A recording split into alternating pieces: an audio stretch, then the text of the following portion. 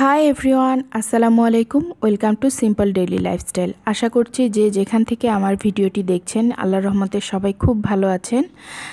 তো এটা হচ্ছে আমার গতকালের ভিডিও ছিল, মানে গতকাল ঠিক সন্ধ্যার আগে আগে একটা ভিডিও। আর আমি এখানে দুপুরের কিছু থালা বাসন জমা ছিল, তো আমি ওগুলোকে মেজে নিচ্ছি।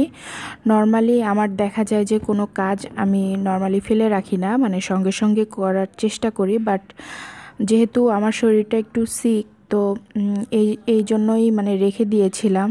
আর একসাথে মানে কোথাও আমি এক জায়গায় খুব বেশিক্ষণ দাঁড়িয়ে থাকতে পারছিলাম না। তো এখানে আমার থালা বাসনগুলো আমি মেজে তারপর হচ্ছে দেন রান্নাবান্নার কাজ শুরু করে দেব। আর খুব তাড়াতাড়ি রান্নাটা শেষ করে ফেলবো, বেশি রাত করব না। আর আমি কিছু রান্না দুপুরের দিকে করে রেখেছি। কিছু রান্না বলতে আমি একটা মুরগির মাংস দুপুরে রান্না করে রেখেছি, রাতে শুধু একটা খিচুড়ি রান্না করব। আর এখানে দেখলাম যে গাছটার মধ্যে মানে পানি খুব কমে গিয়েছে, আবার অনেকগুলো ধুলাও জমেছে আর কি। তো ভাবলাম যে গাছটাকে একটু ক্লিন করে ফেলি। আর এটা হচ্ছে আমার গাছের পুঁইশাক, আমি বিকেলের দিকে তুলে ফেলেছিলাম মানে খিচুড়িতে দেওয়ার জন্য, সাথে একটা মরিচও তুলেছিলাম। এখানে আমি সবজিগুলোকে কেটে নিচ্ছি। মানে আমি আজকে একটা ল্যাটা খিচুড়ি রান্না করব সবজি দিয়ে, তো সেই জন্য সবজিগুলোকে কেটে দিচ্ছি। আর এখানে সবজির মধ্যে আমি ফুলকপি, মিষ্টি কুমড়া, তারপর হচ্ছে আলু, শিম এগুলোই নিয়েছি। আর সেই সাথে পুঁইশাকগুলোকেও দিয়ে দেব। আর অসুস্থতার সময় আমি আসলে মানে নিজে রেস্ট নিয়েই কাজ করতে পছন্দ করি। খুব একটা প্রেশার আমি নেই না। আর যে কাজগুলো একেবারেই খুব মানে করতেই হবে, আমি সেই কাজটাই করার চেষ্টা করি। বাট বাকি কাজগুলো আমি পেন্ডিং রেখে দেই। আমি দেখা যায় যে ওই কাজগুলোতে আমার একেবারেই হাত দেওয়া হয় না, কারণ শরীরকে অসুস্থতার সময় যত রেস্ট দেওয়া যায় শরীর কিন্তু খুব দ্রুত রিকভারি করে আর কি। আর যদি মানে আপনি অসুস্থতার সময় খুব বেশি লোড নেন, কাজের প্রেশার নেন, তাহলে কিন্তু বেশি দিন মানে অসুস্থতাটা স্টে করে। আর আমার কাছে মনে হয় যে আমরা যে যেমন যে অবস্থায় থাকি না কেন আল্লাহর শুকরিয়া আদায় করা উচিত। কারণ মানে অনেক অনেক মানুষ আছে যারা অনেক বেশি খারাপ থাকে আমাদের থেকে, অসুস্থতা থেকে। আর সুস্থতা যে আল্লাহর কত বড় নিয়ামত, এটা কিন্তু মানে একটা মানুষ অসুস্থ না হলে বুঝতে পারবে না। মানে সুস্থতা যে আল্লাহর কত বড় একটা রহমত। তো এখানে আমি শাকগুলোকেও ধুয়ে নিচ্ছি, আর সবজিগুলোকে আর চাল ডাল সবগুলোকে আমি ভালোভাবে ধুয়ে তারপর প্রেশার কুকারে একসাথে বসিয়ে দেব। আর যেহেতু ল্যাটা খিচুড়ি রান্না করব, তো আমি এজন্য প্রেশার কুকারে বসিয়ে দিচ্ছি।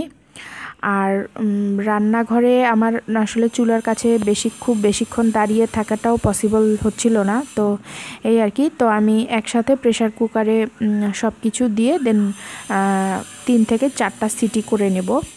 আমি এখানে কিছু গোটা রসুন দিয়ে দিচ্ছি। আর এই ল্যাটা খিচুড়ির মধ্যে গোটা রসুন খেতে ভালোই লাগে। আর আমি নিজে অসুস্থ হই বা আমার পরিবারের যেই অসুস্থ হোক না কেন, আমি মানে কাজ তো দেখা যায় করতেই হয়, মানে অ্যাটলিস্ট রান্নাবান্নাটা কিন্তু করতে হয়, কারণ খেতে হবে।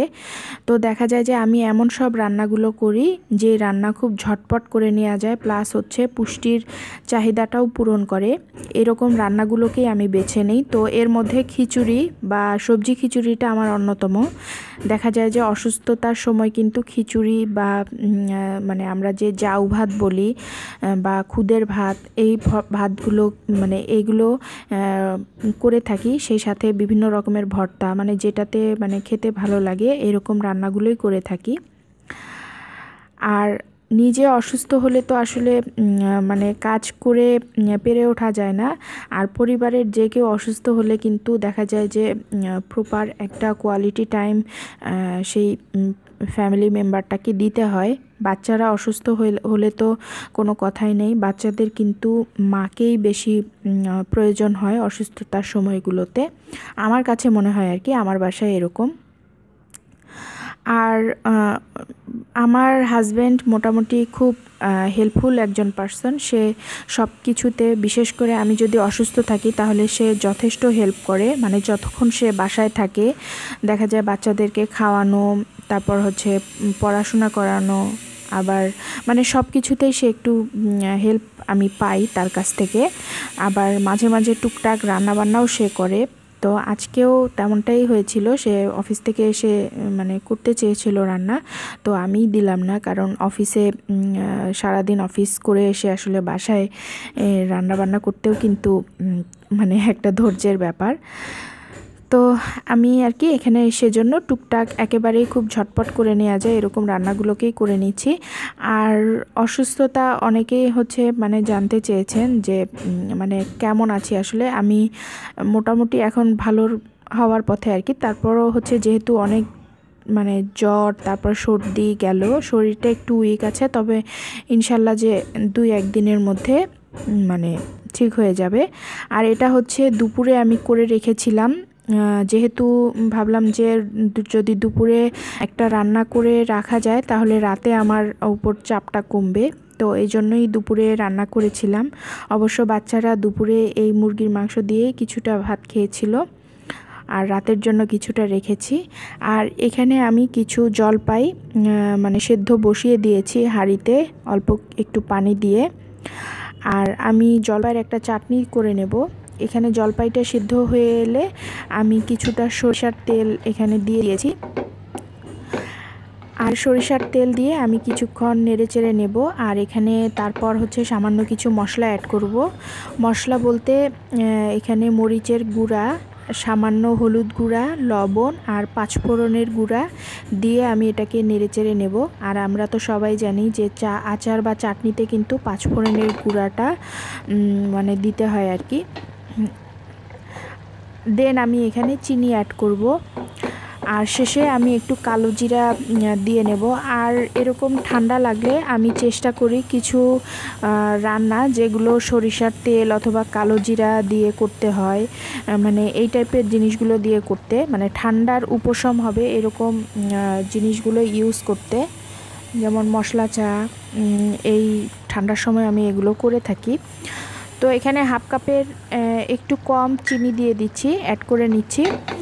আর এই চিনিটা দিয়ে আমি চেক করে নেব যে আরও চিনি লাগবে কিনা। তবে আমার এখানে আর চিনি দেওয়ার প্রয়োজন হয়নি, আমার হাফ কাপের যে একটু কম চিনি দিয়েছিলাম এটাতেই হয়ে গিয়েছে।